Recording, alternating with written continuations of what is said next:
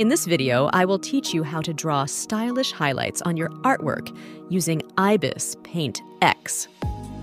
Welcome to a brand new tutorial video. So in this video, we will learn about what is highlights, how to paint highlights, and few tips and tricks make your work easy. And by the way, our recent videos all reached 100 plus views, and that's great news. I thank you all for watching and supporting, but the likes are very less.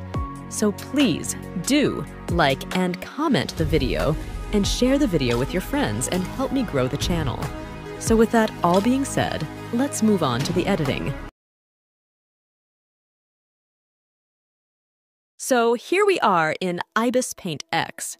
We have two explosion in the back and our subject in the front. So before we dive into the drawing highlights, let's examine our subject a bit. So what is a highlight? Highlights are the hard light that hits on the edge like this, which means these white area is highlights on our subject. And that's one of the main reasons I choose this image, because it will be easy to make you guys understand.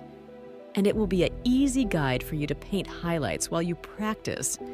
So what we're gonna do is, instead of this white highlights, we're gonna change it to these two colors. First, let's make it a bit more glowing. And for that, we're gonna create a new layer. Now we're gonna change its blending mode. And one thing to be noted is that normally people say use linear dodge, but I use add for glowing, and it's totally up to you to choose which mode to use. So right now, I'm setting it to add mode. Now, select the color and use the airbrush, and adjust its size and opacity, and softly tap on the area you want the glow. We don't want it too much, just softly tap and give a nice glow. Once we're done with that, next is the highlights, and for that create a new layer and clip it to our subject, and we need to change the blending mode. And here also, it's all up to you to choose white mode, because for me, I use different blend modes according to the image. Sometimes add soft light, hard light, and overlay. But for hard highlights, I use add mode. And we're gonna use that mode for this image. Now, select the color.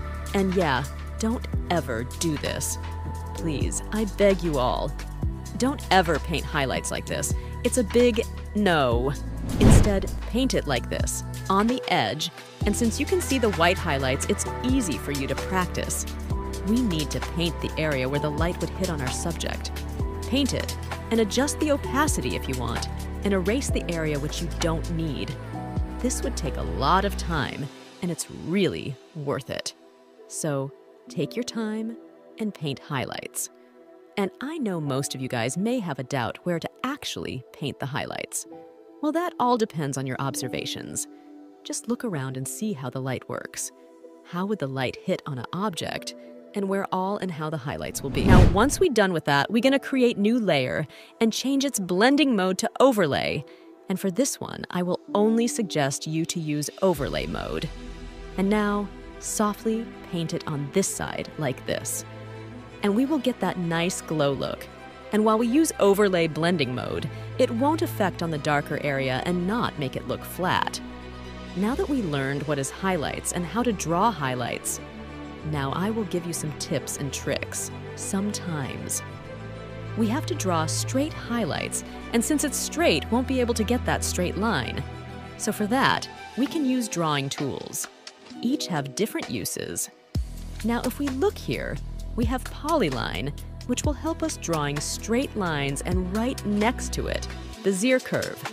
And as the name says, we can draw curves with it. Select one and click where you want to start and click the end you want it to stop. And you can adjust the size and opacity as well. And also you can change its direction like this as well. Now, tip number 2, once we paint our highlights and it all came out well, but then the color don't match. So for that, go to filter and use hue saturation lightness, where you can change the color to your wish and adjust its saturation and lightness. And once you all done, do a color grading, and the final image will look like this. I hope this video was helpful for you.